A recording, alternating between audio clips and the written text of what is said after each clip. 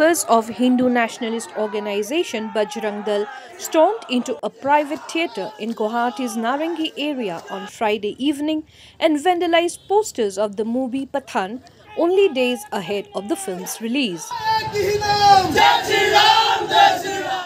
Members of the organization also threatened that they will not allow the movie to run in Guwahati, which is scheduled for release on January 25th. The protesters also chanted Jai Shree Ram slogans while burning down the posters. Earlier on Tuesday, Prime Minister Narendra Modi asked workers of the BJP to steer clear of any unnecessary remarks amid boycott calls and protest against the movie.